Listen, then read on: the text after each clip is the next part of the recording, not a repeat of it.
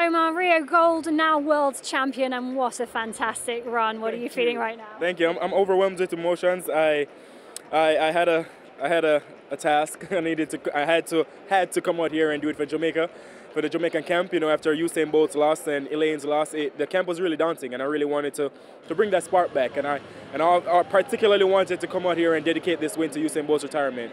Well, congratulations, you've certainly done that. What has he meant to you as an athlete? I mean, not just to me, but to Jamaica and to athletes all over the world. You know, he set that legacy, and he will always be a legend. And the sport will definitely miss him. And I know for sure that I miss him because I'm one of his biggest fans, and he's a huge role model. So this one is for you, bro.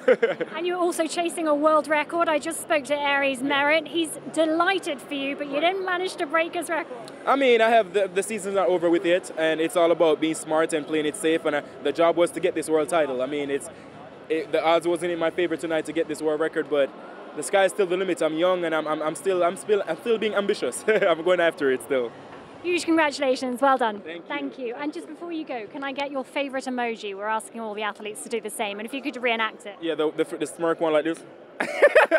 Brilliant, thank you, well done.